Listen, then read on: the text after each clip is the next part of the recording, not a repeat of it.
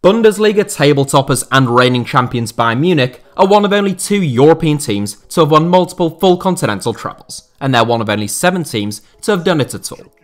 That is to say, they won the 3 biggest trophies available to the club within a single season: the Bundesliga title, the DFB-Pokal, and the UEFA Champions League. Bayern's 2 trebles came in the 2012-13 season and last season, when the Bavarian Giants cruised to a Bundesliga title, battered Bayer Leverkusen in the final of the DFB-Pokal, and narrowly overcame Paris Saint-Germain in the final of the UEFA Champions League, following emphatic victories against the likes of Chelsea and Barcelona en route to their showdown with the Parisians.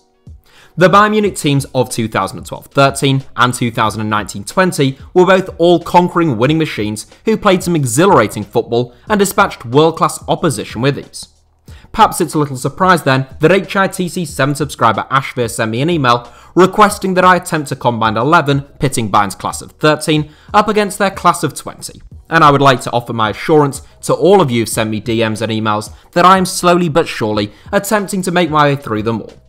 Just so we're all clear on the criteria, I'm going to compare Bayern's starting 11s from the 2013 and 2020 Champions League finals side by side, and at the end, we'll come up with a combined 11. Fortunately, both teams played very similar formations. Without further ado then, here is my 2012-13 versus 2019-20 Bayern Munich combined 11. Goalkeeper: Manuel Neuer versus Manuel Neuer. There's a familiar look about the goalkeeping position from 2013 to 2020, since Manuel Neuer has been Bayern Munich's undisputed number 1 since arriving from Schalke in 2011. The 2012-13 season was a significant one in the rise of Manuel Neuer to global stardom, as he made the FIFA Pro World 11 and was named as the IFFHS World's Best Goalkeeper for the first time.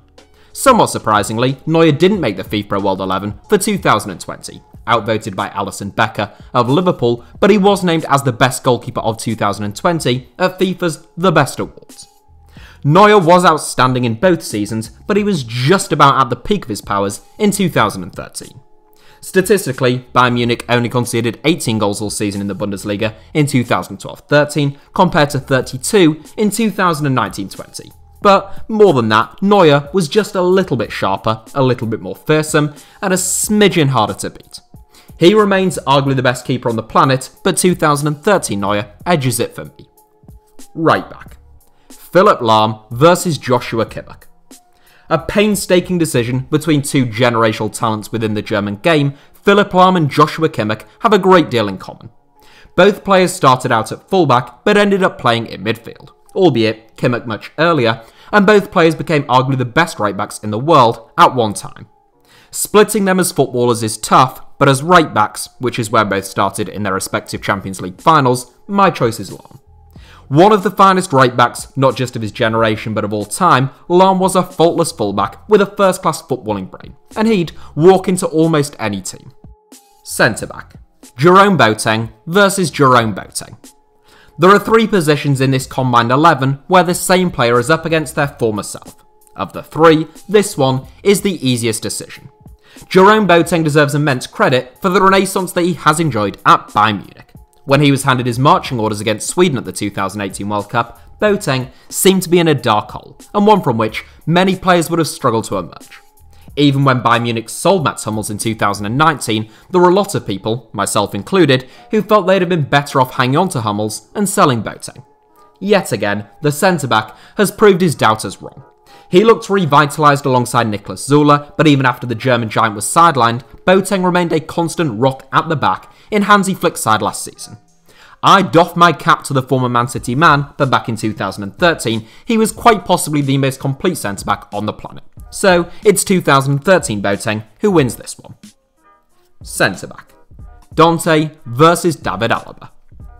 An uncompromising man-mountain of a centre-back who slotted perfectly into Jupp Heynckes' backline in 2012-13 following his arrival from Borussia Mönchengladbach, versus a left-back who was forced into central defence by interim boss Hansi Flick due to an injury to Niklas Süle. This one should be a foregone conclusion. Except it isn't. I think Dante is, and was, an outstanding centre-back, whose Bayern career was only really cut short by Pep Guardiola's high line, and he is still going strong now, captaining Nice at the age of 37. David Alaba is not just a superior footballer though, I think that much is pretty obvious, but also a superior centre-back I believe. Having assumed that position through desperation last season, Alaba once again exhibited his versatility and superb understanding of the game. He has been outstanding and he makes my Combined 11 alongside the younger version of Boateng. Left back. David Alaba versus Alphonso Davies. David Alaba is the only player to crop up twice in this video, but in two different positions, as a centre-back in 2020 and as a left-back in 2013. The choice between Alaba and Davies isn't a simple one, since Davies was a real force of nature following his Bavarian breakthrough, and an absolute joy to watch at times. Nevertheless, I think David Alaba was a better left-back in 2013 than Alphonso Davies was in 2020, despite the fact that both would walk into almost any team on earth.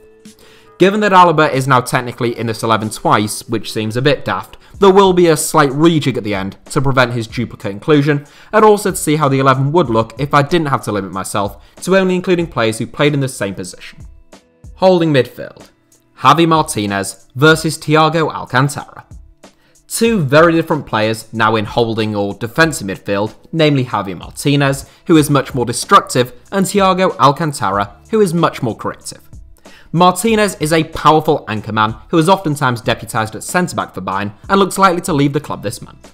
Thiago is an elegant and intelligent deep-lying playmaker to whom controlling the tempo of a game is second nature, and who left for Liverpool in the summer just gone.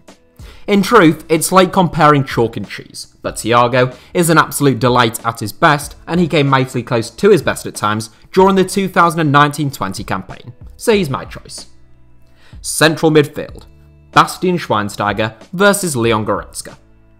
Much more of a like-for-like comparison than the previous duo, Bastian Schweinsteiger and Leon Goretzka both played crucial roles for Bayern Munich on the left side of midfield in treble-winning teams. Schweinsteiger spent much of his early career playing out wide, on either the left or right flank, and ended it at centre-back. He played his best football in central midfield though, where he became one of the best midfielders on the planet at Bayern Munich. In the 2012-13 campaign, he bagged 9 goals and made 7 assists for Bayern, often arriving late in the box from deep. Goretzka plays a similar role now as something of a midfield all-rounder with bundles of energy and an excellent understanding of the game. Both are outstanding, but 2013 Schweinsteiger is the obvious choice and the right choice as far as I'm concerned. Right wing. Arjen Robben versus Serge Gnabry. It's very easy to call this one in favour of Arjen Robben, and ultimately, that is obviously what I'm going to do. But we can't dismiss Serge Gnabry as if he didn't have a mind-bogglingly brilliant 2019-20 campaign. At the age of 25, Gnabry is now one of the most productive wide players in all of world football. Having won Bayern's Player of the Year award in 2018-19, following 12 goals and 5 assists, he continued his unbelievable ascent in 2019-20, bagging 21 goals and making 12 assists all-term. It's an outstanding record, and it means that Gnabry scored more goals and made more assists in 2019-20 than Arjen Robben did in 2012-13. That is largely because Robben was injured for half of that season though, but he returned and produced when it mattered most. Aged 29 at the time, Robben still had electric pace and a left foot that gave goalkeepers nightmares. He scored in the dying embers of the 2013 Champions League final to win Bayern their first treble. He was one of the best wide players of his generation, and he beats even a fantastically informed Serge Gnabry to a starting berth in this 11. Attacking midfield. Thomas Muller versus Thomas Muller. The third and final one of these in this 7, Thomas Muller, is up against himself in attacking midfield. Except, it isn't really attacking midfield that he plays in, is it? Or is it? The brilliant Bavarian space invader has essentially invented a position all of his own, and it is one which has made him one of the most effective footballers of the 21st century. By the time he retires, it's possible that Lionel Messi will be the only player with more assists than Muller since records began, in addition to the more than 200 goals that he has already scored to date. I found this the toughest selection in this entire 11 actually, since Muller was absolutely sensational during both campaigns. In many respects though, I think the 31-year-old is as good now as he has ever been, and certainly he has never previously been this creative. He scored 12 goals and made 23 assists last season, and whilst I wouldn't argue with anyone who preferred a 2013 Muller for too long, it is his 2020 self that very narrowly edges it for me. Left wing. Franck Ribéry versus Kingsley Coman. A slightly easier decision, Kingsley Coman is a fantastic talent, but in Franck Ribéry in 2013, we are talking about a world-class player at the absolute peak of his powers. Ribéry made 14 assists in 24 appearances in the Bundesliga alone that season, and he routinely turned on the style for Bayern when it mattered most. A phenomenal footballer who spent more than a decade at the club, Ribéry actually came third in 2013 Ballon d'Or voting behind the familiar duo of Messi and Ronaldo. Some felt he deserved to take the award outright that year. Those people are wrong, it is supposed to be an individual rather than a team award. But Ribéry was scintillating around that time, and at the age of 24, having had numerous difficulties with injuries, Coman cannot yet present a genuine challenge to one of Bayern's greatest players of the modern era. Centre forward, Mario Mandzukic versus Robert Lewandowski. When dealing with this final inclusion, it is important not to be disrespectful to Mario Mandzukic, who was a fine servant to Bayern Munich. A tremendous athlete who probably gave Bayern his two best years in the sport, Mandzukic scored 48 goals in 88 games for the Bavarian Giants, and is rightly still very highly regarded in that part of the world. That record would hold up well against 99% of centre forwards, but Robert Lewandowski very much belongs to the 1% of extraordinary centre forwards.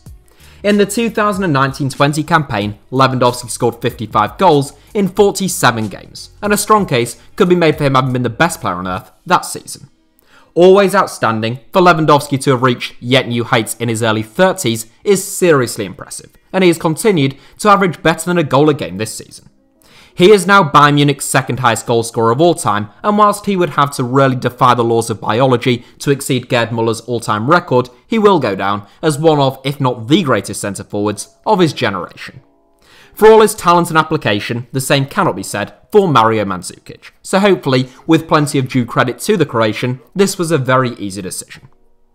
That is both starting 11s compared man for man, but since the starting 11 throws up one or two anomalies, I took a dig at creating a combined 11 without the restriction of only comparing players in the positions that they started in their respective Champions League finals, and without any duplicate inclusions.